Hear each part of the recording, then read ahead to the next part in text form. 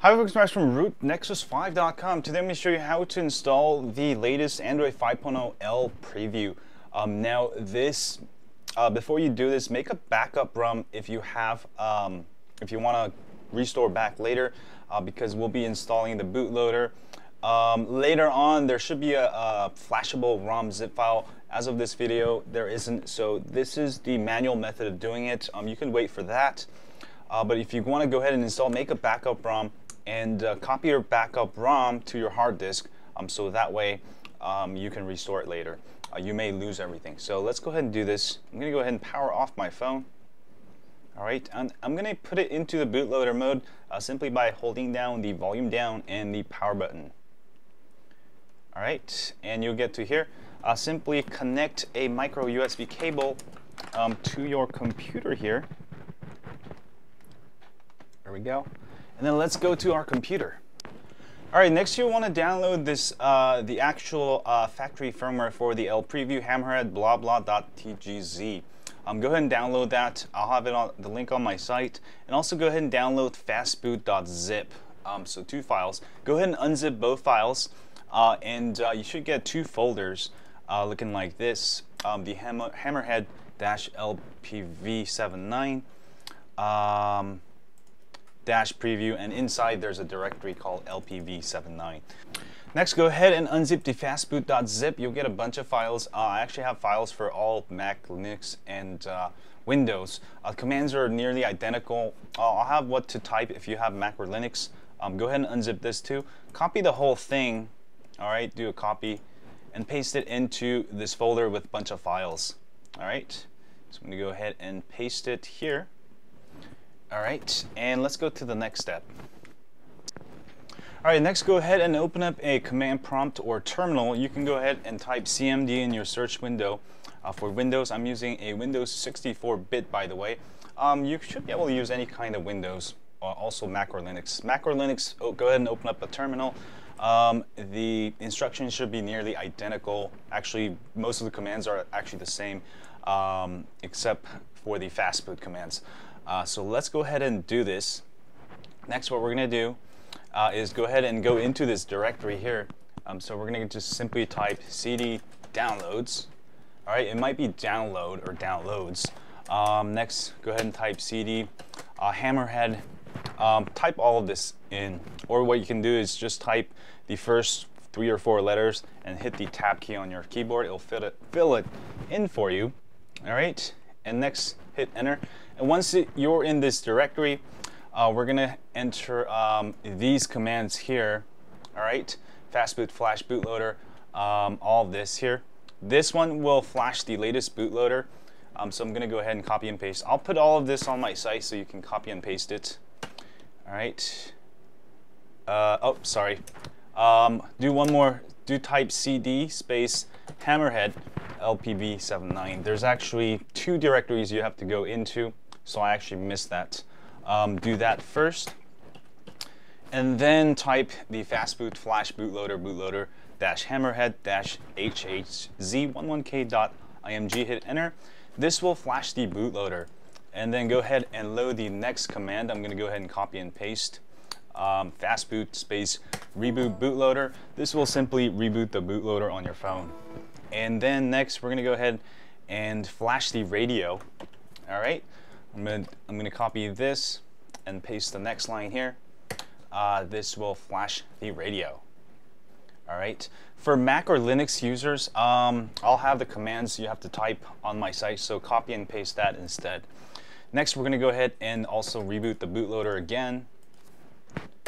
All right, and next we're going to go actually flash the preview image here. So go ahead and do right-click, paste, fastboot space -w update. It is actually same as unrooting for any stock ROM for the Nexus 5. Go ahead and do that. All right, and this should take a couple of minutes here.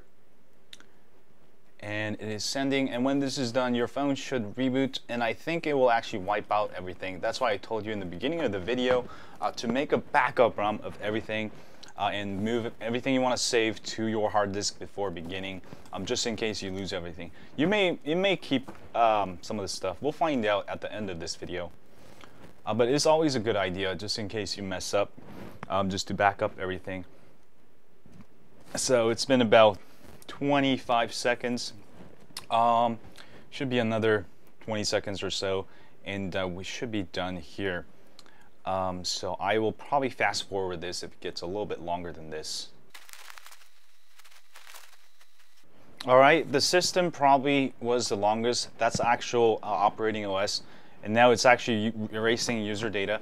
So this does erase your user data, but I don't think it'll erase your contents, your storage, but it might. It probably does. There we go. It is almost done. Sending user data, and we should be all good to go here. Again, this is a developer's preview version. It is not for daily driving. Most of your apps probably will be not working that well as it's a developer version. So it is done, and let me change the camera angle, and my phone is actually rebooting now. Alright folks, so it is rebooting, and we'll find out here in a second if everything is working, but it is booting. It's looking really good. I'll probably fast forward this.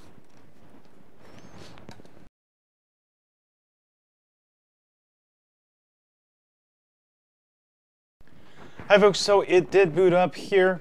It says a warning here, this is a preview version. Okay, let me go ahead and skip all this here. Skip anyways. The UI certainly looks a little bit different than the KitKat I'm used to usually. And there we go. Pretty exciting stuff. There we go. I've got the latest L version here. Alright, I'm gonna try to make it brighter. I should have a short preview of this ROM here. Go check that out. I might have a link out here on the video already. So definitely check it out. One thing I'll check before we go somewhere else. Let's try this. Ooh. So it's got some kind of LV here. Alright, that's sort of like KitKat there. Now how do I exit out of here? It won't let me get out. Alright, hold on a second. There we go. There we go. So I should have it. Let's actually take a look at the file system here. Let me go ahead and download ES File Explorer because there's no File Explorer, and check that my storage is still there, or maybe it wiped it. I'll be right back. Hi folks, so I installed ES File Explorer. It did wipe everything off my phone, so just beware. It does erase everything. I've lost everything on my phone. So anyway, that was how to install it on your Nexus 5. Now if you want to go back to KitKat, you will need to reinstall all the bootloaders.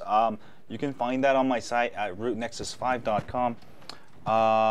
Go to the Nexus 5 root FAQ at the top, and there's a link to how to unroot Nexus 5 with stock firmware. Go there, and also there's a Nexus 5 stock firmware menu at the top where you can download the latest Android 4.4.4. So whenever you want to go back after trying, go ahead and use that, and then once you go back to it, you'll have to reroute it and then go through the process. Anyway, that was how to install the latest L Preview Android 5.0 on your Nexus 5. Thanks guys for watching this video. As always, don't forget to subscribe to my email list at rootnexus5.com. And I will see you guys soon. As always, stay high on Android. Yeah, I got it.